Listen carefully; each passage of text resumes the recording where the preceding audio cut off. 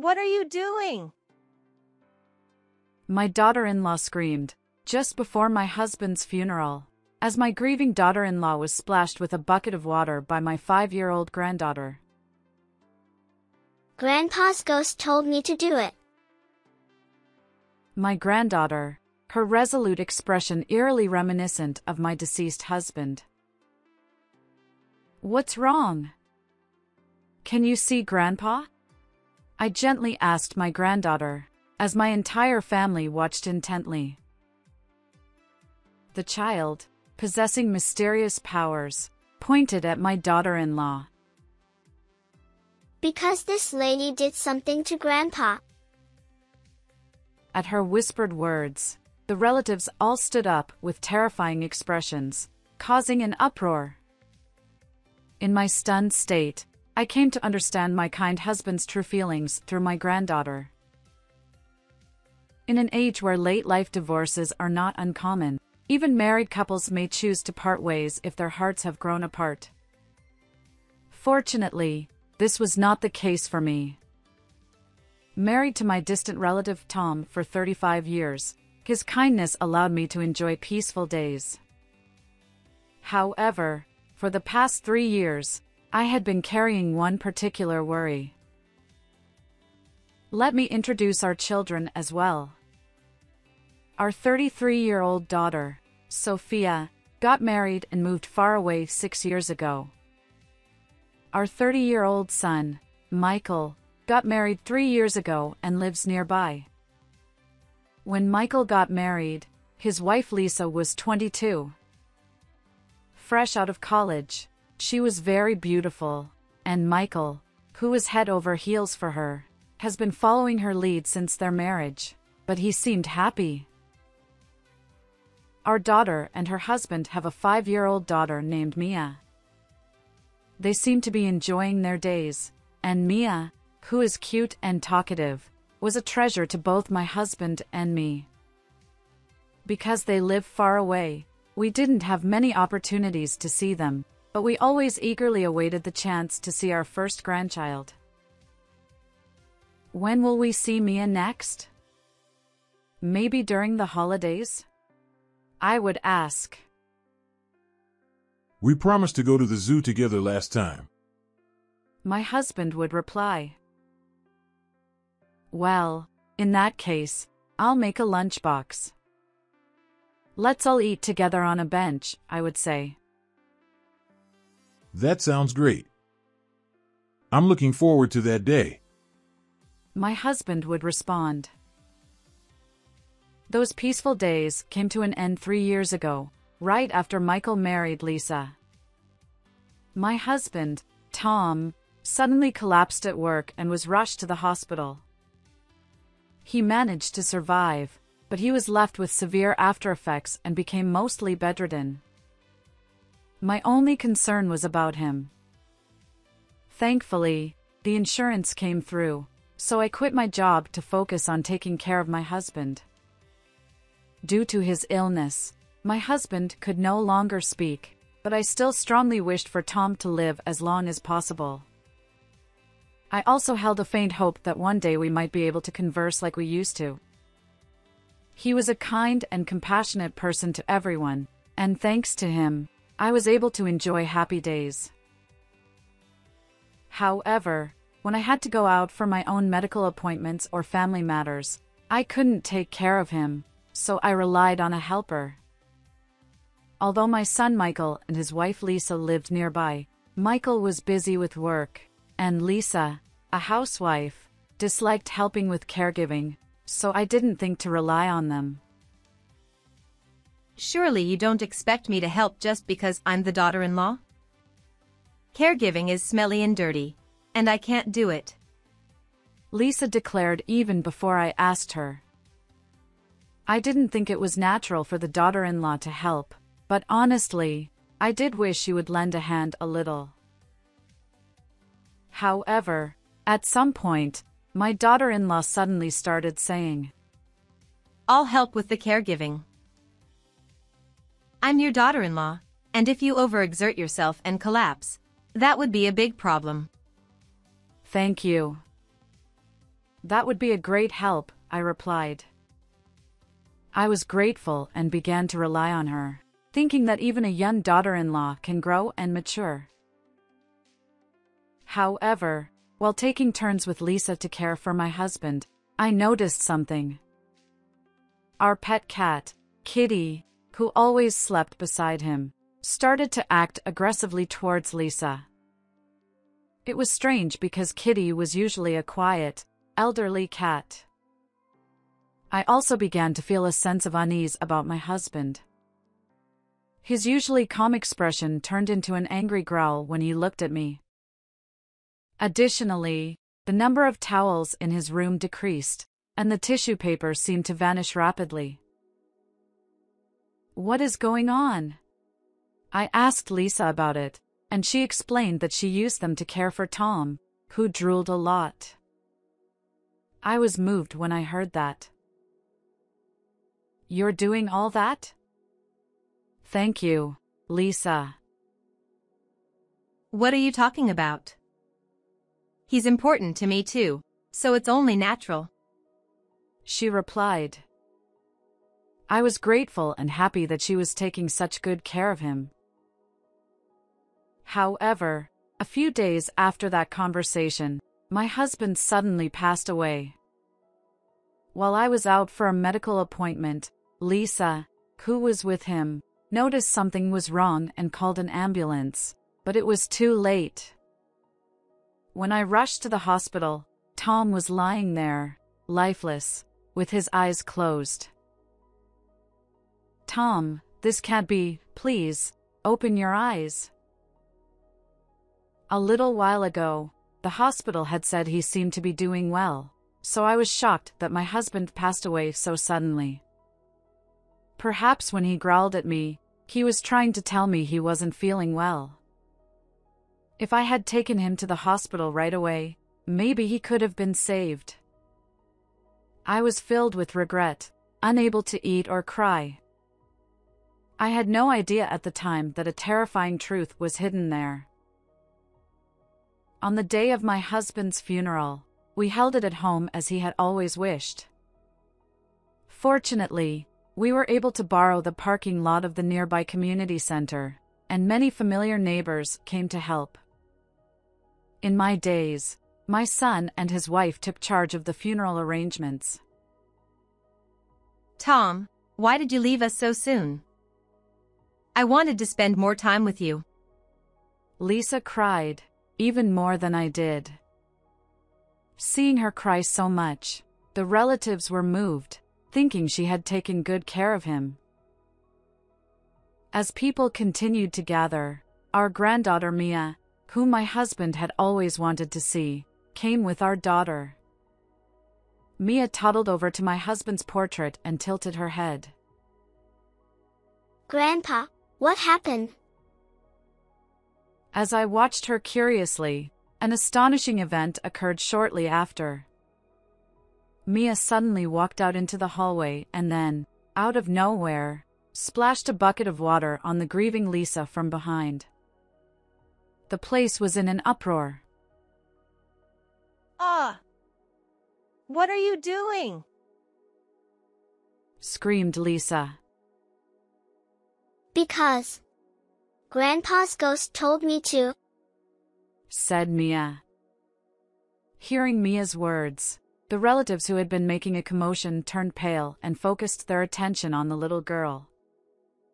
At that moment, Mia's parents, Sophia and her husband, were unfortunately away dealing with guests. I was convinced that my husband was trying to communicate something to me through our granddaughter. I actually knew that Mia had mysterious powers. Since Mia turned 4, I often received consultations from Sophia. When a nearby elderly person passed away, Mia would say things like, "The lady said it was painful, but now she's at peace."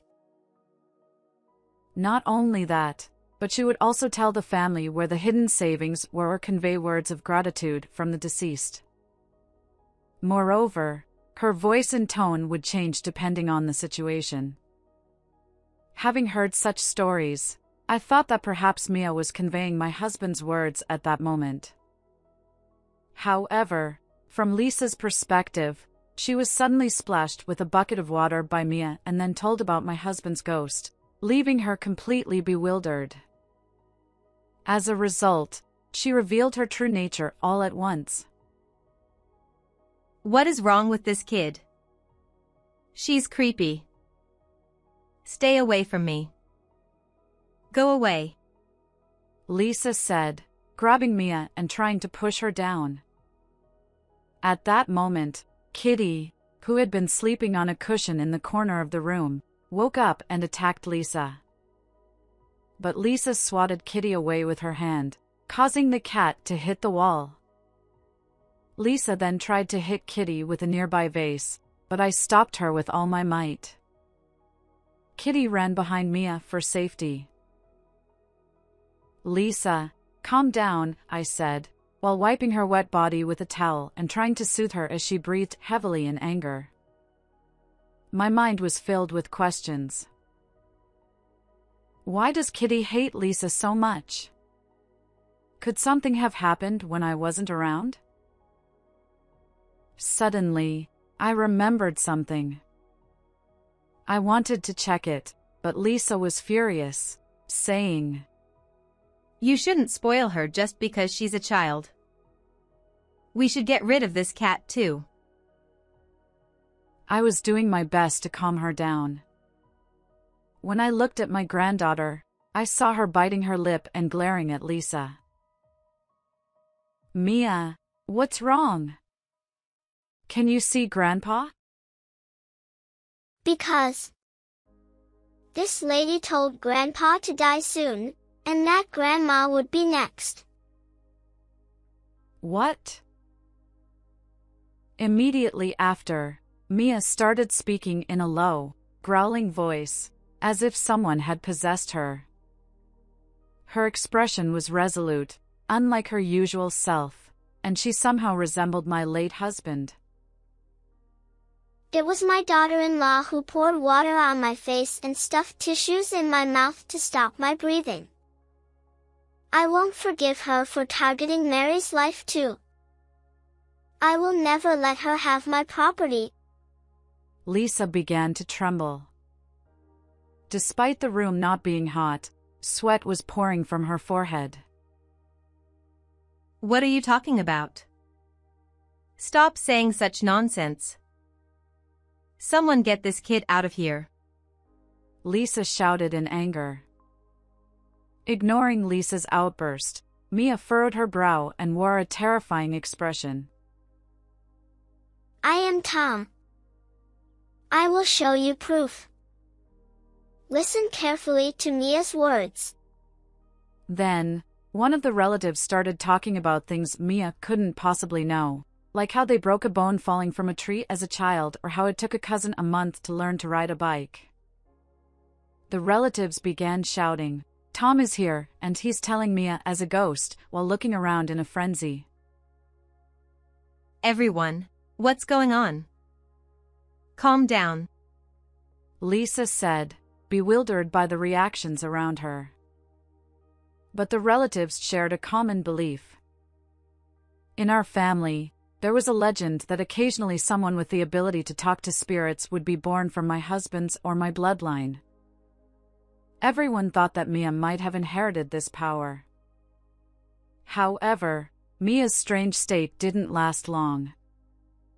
When her mother, Sophia, entered the room, Mia collapsed into her arms and fell asleep. When she woke up a while later, she was back to her innocent self. Meanwhile, seeing the commotion among the relatives, I whispered in Lisa's ear. Lisa, calm down. I'll tell everyone how well you took care of Tom. Right. You'll prove that I took good care of him, won't you?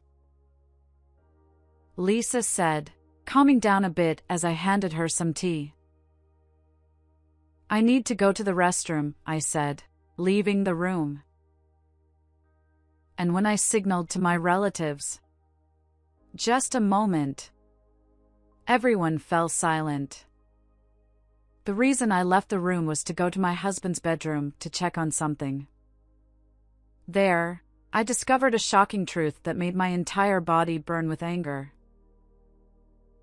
I will never forgive you. I will make sure justice is served. Feeling the anger welling up inside me, I carefully masked my emotions and returned to the room where Lisa and the relatives were. In my hand was a pet camera. I had bought it a while ago for Kitty and set it up in my husband's room, but it had been left unattended due to the chaos.